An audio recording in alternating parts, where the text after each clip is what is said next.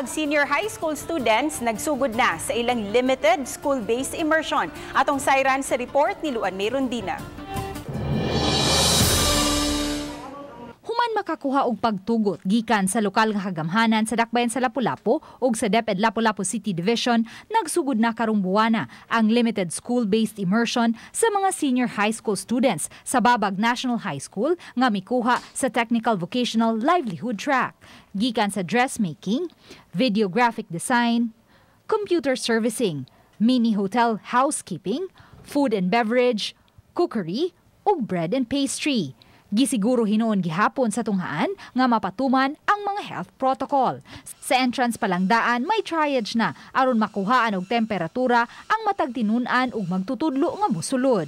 Naka-face shield ug face mask usab ang matag usa.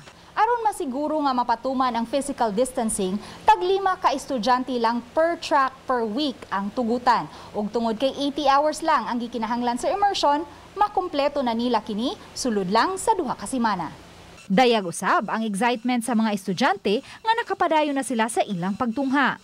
Kinahanglan gid nato nga mahon ang skill sa atong mga bata kay ang ilang padulngan right after senior high school is either trabaho, kolehiyo, and negosyo.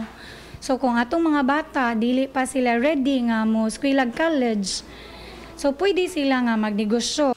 Gipasabot ni Michelle Abuton, focal person sa work immersion sa Babag National High School, nga gisunod man nila ang tanang mga rekisito aron makasugod na ang ilang mga tinunan sa immersion. Iyang gipasabot nga lisod nga home-based ang pagpatuman sa Technical Vocational Livelihood Track kay nanginahanglan kini og mga ekipo.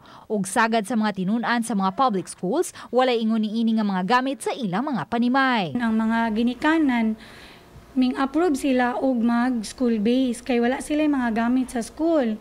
Usap pa, ang sa bread and pastry, nag-offer po tag bread and pastry diri sa atong school, apil siya sa TVL nga track. Wala may mga oven ang atong mga bata sa ilang balay. Gawa sa Babag National High School, nahatagan na usab og pagtugot ang Santa Rosa National High School sa Olango Island. Ang dakbayan sa Lapu-Lapu, may napo ka mga tunghaan sa senior high. Except sa katong ni request sa Babag o katong sa Santa Rosa, other senior high school were already approved nga mukandak sila home-based immersion. Uban ni Marlon Melgazo, ako si Luan Mayrondina, og kini ang akong short dokyo.